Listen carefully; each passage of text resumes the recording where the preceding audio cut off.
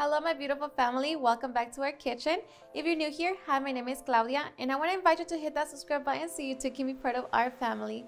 Today I'm going to be sharing with you how to make the easiest and most delicious birria nachos. So if you're ready, let's get started. Okay, so we're going to begin by making our birria. In a large pot, we're going to add 4 quarts and a half of water. We're going to set it at medium-high heat. Into our water, we're going to add 1 whole onion, 4 bay leaves, and salt. I'm using 3 tablespoons and a half, but of course that's all going to be to taste. And we're just going to bring it to a boil. So once the water comes to a boil, we're going to add 7 pounds of meat. I'm using 2 pounds of chuck tender roast, 1 pound of chuck pot roast, and 4 pounds of short ribs. So we're just going to add it all in there. Okay, and we're going to bring it to a boil again. And once it comes to a boil, we're going to remove all of the scum formed on top of our pot.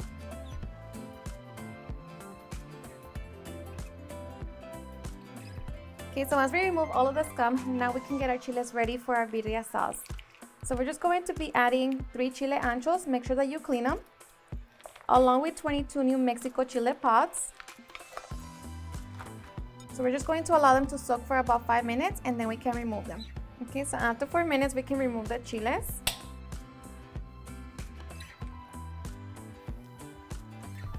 Make sure that you get them all.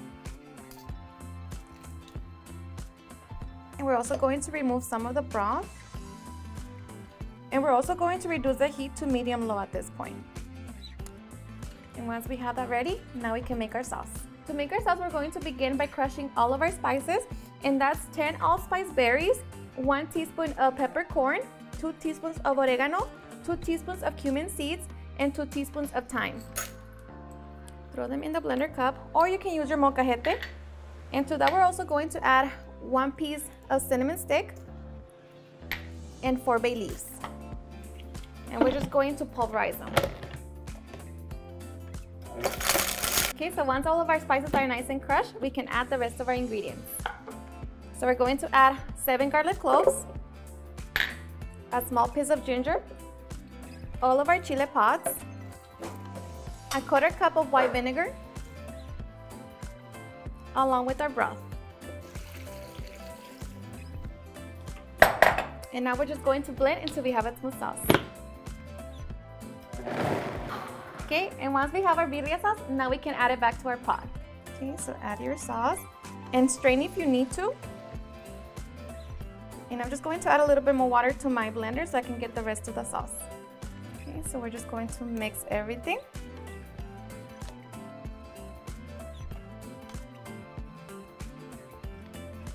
And let me tell you, that it smells delicious already.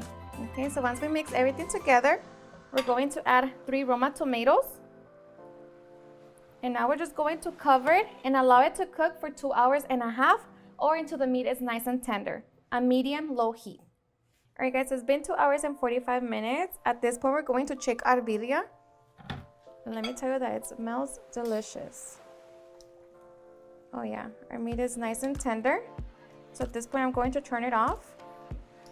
And I'm also going to get the birria out, so like that we can shred it.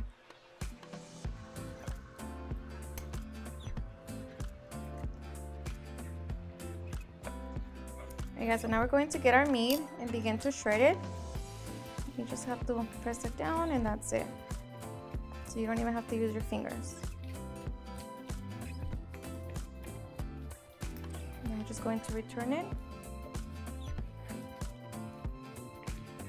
And do the same to all the meat. Alright, so once we have our birria all nice and shredded, now we're ready to return it back to the consomé. Before returning the birria to the consomé, we're going to strain the broth. So just kind of scoop and get rid of all of that. Okay, so now we're going to return the birria to the consomé.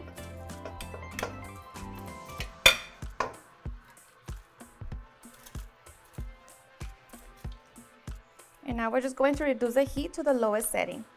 And now we can set our birria to the side and make our nacho chips. Alright, so before we fry our chips, we're going to finally shred our queso Oaxaca. Or you can use your favorite melting cheese, but you already know queso Oaxaca, it's our favorite here. So just make sure that you finely shred it. Okay, and once we have our cheese, we can chop our cilantro and onion.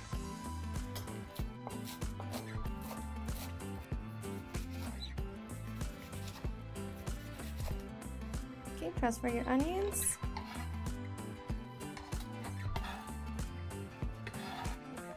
Alrighty, and now we are ready. Okay, so we're going to grab our pan, set it on medium heat, and add enough oil to cover the tortilla chip. And for my tortillas, I cut them into fours and I let them dry overnight, just so like that my chips can be a little more crunchier. Alright, so once oil is hot, we're going to place our tortilla triangles. And make sure that they are in a single layer so they can fry evenly. And we're just going to fry until they're nice and golden. Okay, and after a few minutes, they are ready, so we're going to remove them from the oil. Drain as much oil as possible and place them on your serving plate. And from here, we're going to add a little bit of salt, and we're going to add our queso Oaxaca. Just so like that, our cheese can begin to melt. And once we have our chips ready, we can now get ready for the fun part. Alrighty guys, and now for the fun part, serving. So I am so ready. We're going to go into our birria that is nice and hot. We're going to grab it, pour it all over our nachos.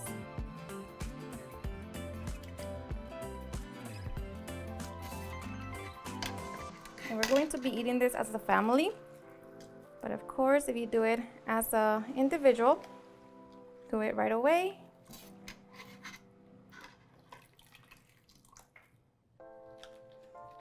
You want to eat these while they're hot and the nachos are still crunchy. And we're going to top it with some more cheese.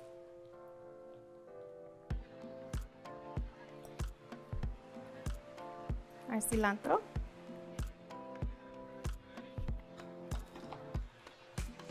And onion. And you can add as whatever you want, but for me, this is perfect. And just like that, now we are ready to enjoy our delicious birria nachos. And before serving, make sure you add your consomé. Alrighty guys, and now for the best part, the taste test. Now let me tell you guys that I hope you give this recipe a try and enjoy it just as much. We all love birria, and the nachos, you know, it's just a fun way to enjoy it. Of course, make sure that you eat it as soon as you serve it because you know the chips. But other than that, give it a try and enjoy it just as much. Cheers and enjoy.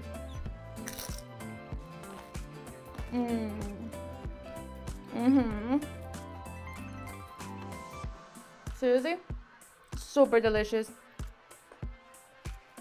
It's the best. Alrighty guys, and there you have it on how to make some delicious birria nachos. I hope you guys had enjoyed watching this video, and if you did, please don't forget to give me a big thumbs up, share with your friends and family, and if you regret this recipe, please don't forget to tag me in any of my social medias, and if you're new to my channel, please hit that subscribe button so you guys can be part of our family. Thank you so much for watching, and I'll see you guys on my next video. Bye.